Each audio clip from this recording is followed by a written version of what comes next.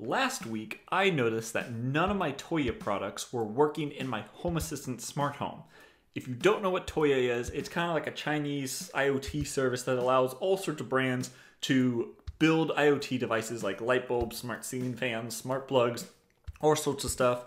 And they all come together, and I was able to get them into Home Assistant using a Tuya plugin from Home Assistant.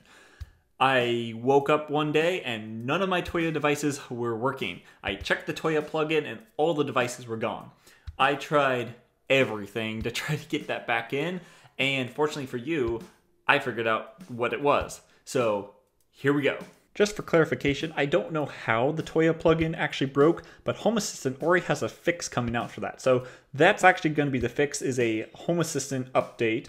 But at first how you had to do it was you had to become a developer with the Tuya app and use the Tuya cloud and all sorts of stuff where you had to get an API and all this technical stuff where basically you got that information into Home Assistant, and now that information is not there anymore. So thankfully, someone in Home Assistant, one of the developers, they figured out a way that instead of going through that whole Tuya cloud stuff, all you have to do is you have the Tuya app or the Smart Life app, which is practically the same thing. And there's a user ID code of some sort. And if you put that into Home Assistant, it can pull all the information from that app and put it back into Home Assistant. So let's show you how I did it. Today is February 6th, 2024. So hopefully by the time you're actually watching this, the Home Assistant update is already out.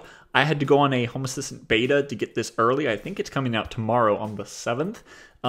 So hopefully by the time you watch this, all you have to do is open the new Tuya plugin and it should work. But for some reason, if that's not, let me show you what I did yesterday night. Okay, so for starters, here is the Tuya plugin that I was using. This is the new one. So the way how I got the new one is you first go to Settings, and then I checked for updates, and I did have a couple of Home Assistant core updates.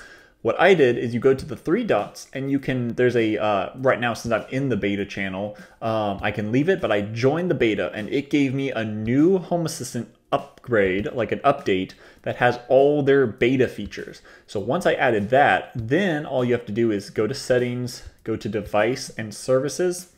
You say Add Integration, and you can say Tuya. You click on that, and there's the local one that I was telling you about. A little too technical even for me. So you click on that, and it says enter your Smart Life or Tuya user code. That's the code that I was telling you.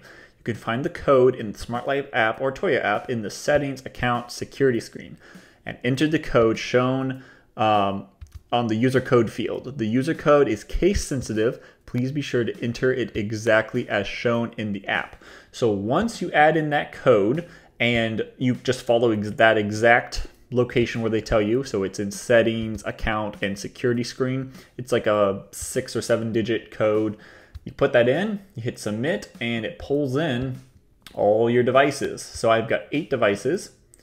So I've got some smart ceiling fans, I've got some smart plugs, all sorts of stuff, and it pulls it right in, and everything's working perfectly. So if your Tuya devices are not working with Home Assistant, definitely try this out.